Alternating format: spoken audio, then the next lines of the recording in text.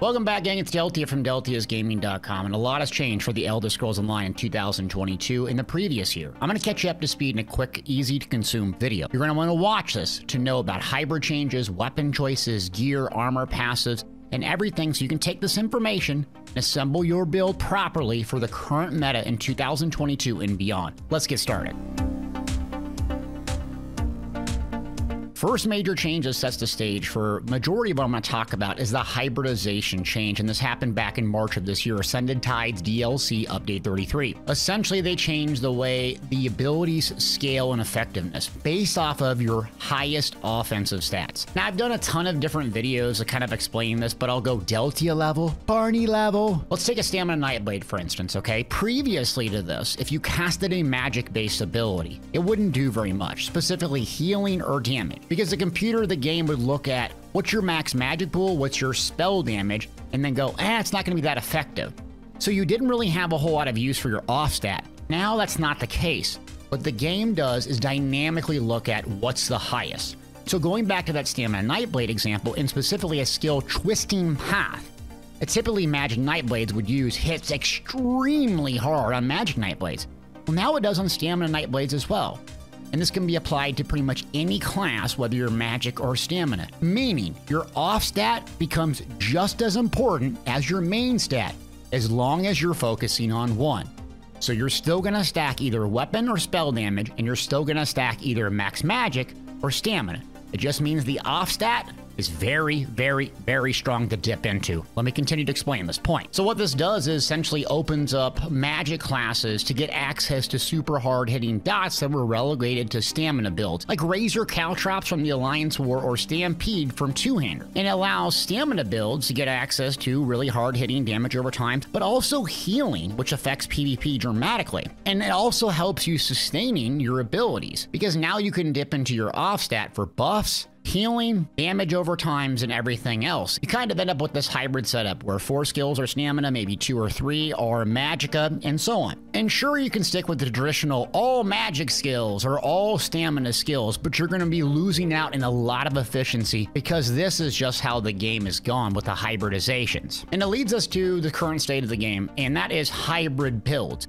Pretty much everyone, regardless of the class, kind of runs the same type of build. And this isn't a video debating if that's good or healthy for the game, so leave me a nasty comment or put it on ZeniMax Online's channel. But in seriousness, this is what you kind of lead to in PvE and also PvP. Now this leads to weapon choices, and following along the hybrid, basically everyone playing the same type of build, you're going to see most people predominantly run dual wield in PvE. Why? This typically scales the best and produces the most damage, mainly because of a passive called Twin Blade and Blunt, which is very unique, giving you critical chance for using daggers. So using 2 daggers with different traits on it produces a lot of raw damage. You'll see most builds in PvE running this because of Twin Blade and Blunt and just how well it scales. Now, extremely important change that's relevant to critical chance and critical damage is now there's a critical damage cap, which was implemented in November of 2021. This cap is a hard cap at 125%. So you can go beyond it, but you're going to get no benefit. You can find out this information on your individual character by going to your advanced stats tab. You're going to see a number there, and you're going to get a base percentage of 50%. So you're going to want to leave room for aggressive Warhorn. You're going to make sure you're fully buffed. The best way I do this is I get my champion points slotted. I go to a 21 million parse dummy, which is going to give you all of the buffs you typically would see in a trial. I get fully buffed up, and I check what that number is. And I make sure that I'm just right about at that number or a little bit below. Otherwise, I'm spilling over and I'm wasting effectiveness and I'm wasting stats. So you can see where this is going. Now you're running a hybrid build,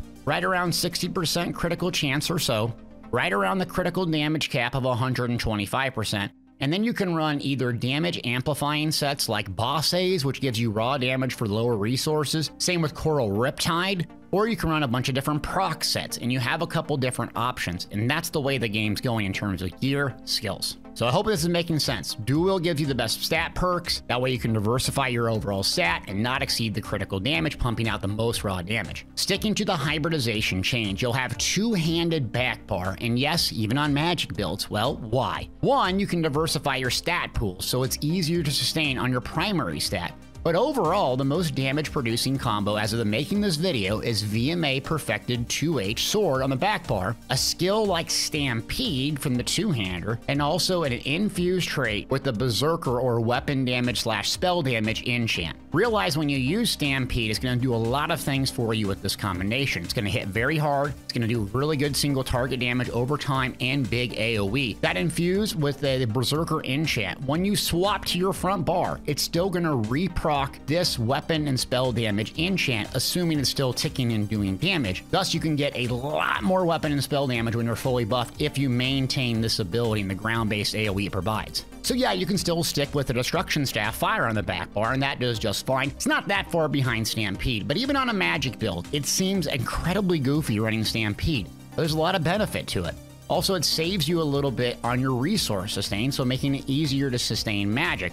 So if you see pretty much every build running dual wield on the front, 2H on the back with very similar skills, this is the reason why no one's telling you about it. Now, you might be skeptical of running dual wield in actual content, but the way the game is shaping out, everyone's playing in melee range anyways. There's really no advantage to running a fire staff or an advantage to running a bow because you're not going to be clear back on your own doing your own thing. The best way to explain this in the serious content is the group is kind of in the shape of a diamond. You have the tank on the furthest end, and the tank is going to turn the boss, that way its behind is facing you. That way you're getting the backstabber champion point passive, you're doing the most damage from the back or the flank. You're gonna have the DPS kind of stacked somewhat closer right behind the boss, and further behind the DPS are going to be the healers. The healers are going to be applying a bunch of different buffs to amplify the damage of the DPS, and if everyone is in this somewhat semi-close stack right around 12 meters, all the different gear sets, abilities will scale up and ramp up your damage so significantly. So it seems weird playing a magic sorcerer with dual wield, but in actual content or even on a parse dummy, there's a reason why. Most people are playing in melee anyways, and if you're running a trial and you have one melee build, well, you have to stack on top of the boss anyways, and this is how all the encounters are designed. Dungeons and arenas, you might go a little bit more with range, and it's sometimes easier, specifically with solo arenas, but the hardcore end game players, this is what you're leaning to, and this is what you should strive for if that's your goal. Another change that's relevant is back in 2021, the armor bonuses changed as well. And it's really relevant to this video because very few people understand them and or how to make them useful on your character. Medium armor passive. There's some two juicy passives in here. So medium armor users get the agility passive, which increases your weapon and spell damage by 2% for each medium armor piece worn, along with dexterity passive, increasing your critical damage and healing done by 2% for every piece of medium armor equipped. But remember what I said about critical damage cap being 125%? Well, so how does that stacking as much critical damage as possible outside of PvP benefit you? It doesn't, and that's why you want to diversify your armor choices. Now let's take that same thought process and apply it to light armor. Prodigy passive increases your weapon and spell critical rating by 219 for each piece of light armor equipped. Concentration increases your physical and spell penetration by 939 for each piece of light armor worn. So you're running daggers as a medium armor user, but you don't have any penetration.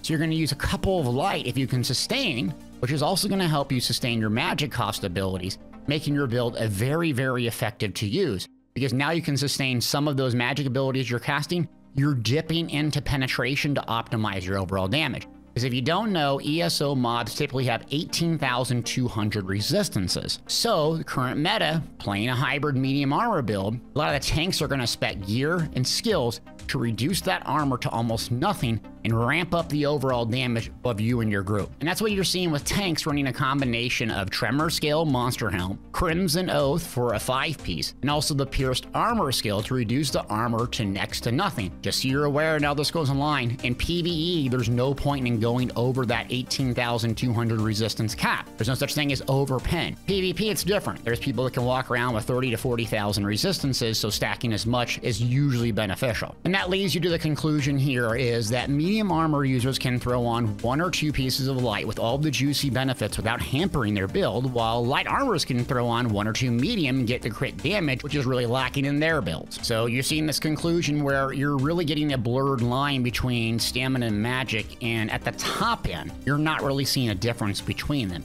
And you're not really seeing a huge difference in between the classes. With a lot of spammable options that have changed, you're seeing a lot of stamina-leaning, stamina-stacking classes using 3 abilities that are magic and really dominating with that stamina-leaning hybrid approach, running duel on the front, Stampede on the back. This is not a video to say that's good or bad. This is just the reality of ESO in 2022. Now let's switch gears and talk about gear. See what I did there? So you might be familiar with the previous meta or you might not. And I'm going to show you a bunch of different gear charts from my website, which will kind of outline various different gear loadouts, previous meta and current. So number 1, here's what you would see in a typical solo build. You'd see a 5-piece on the body at all times trial setup, typically Vicious Serpent. You could, apply that to basically any set. You'd have something on the body, 5-piece at all time.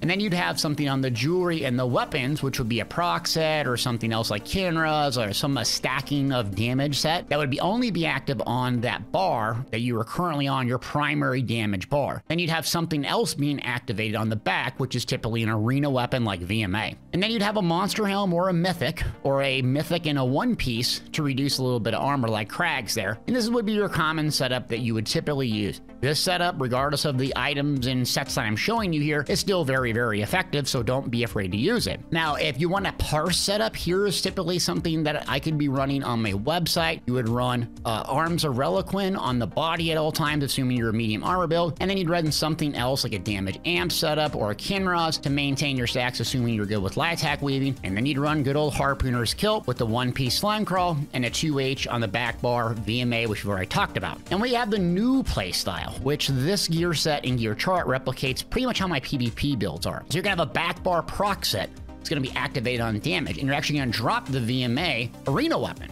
And then on the front bar, you're gonna have something activated, which is also another proc set, and it's only gonna be active on your front bar. And you're gonna have a monster and a mythic. With this loadout and content, it absolutely destroys almost anything. The issue with it is you're not gonna parse very high, but with actual content, the amount of AoE and single target damage you can do, running all these proc sets and squeaking out a mythic, what I usually do in PvP, is absolutely mind-blowing. So consider this the new meta loadout if you want to try it. And here's the image of it. So I go with Pillars of Nirn in the back bar. Consider Pillars of Nirn one of the strongest sets in the game, and it should remain, hopefully, unless they watch this video nerf it, for a very long time in the future coming from Falkreath Hold. Then you have World of Depths, one of the proc sets from the new Dreadcell Reef Trio. This is also very strong, up there with Pillars of Nirn. And you have your monster set of choice. You can go with Kelnars, Narayanith, Stormfist, the list goes on and on. And then you have a mythic choice. You can go with Harpooner's Kilt, Sea Serpent's Coil, Deathdealer's Fate, whatever you want. But you're getting the most efficiency out of the build, running this double proc set with a monster helm and a mythic. Now you look at the weapon traits, and the weapon traits pretty much stay consistent. Divine's on the body, Nirn or Precise in the main hand with Charge in the offhand, running dual wield. 2 enchants, Fire and Poison, along with infused weapon damage on the back, or berserker as we like to call it, with bloodthirsty on the jewelry and weapon or spell damage all across the board. Keep in mind, bloodthirsty is great with trials, but not so good with dungeons or solo contents. You might see a little bit more advantage with infuse if the bosses die quickly, but when in doubt, bloodthirsty is the way to go. And then you'll see the medium armor is 5 pieces, and I have 2 light. That usually is the best benefit for me. Give me the most sustain, so I can lean on 3 or 4 magic abilities for overall damage. Last up I'm going to get to is ultimates of choice. Now there's 2 ultimates that pretty much everyone uses on almost every build, and really no one explains why, and I constantly get asked the question.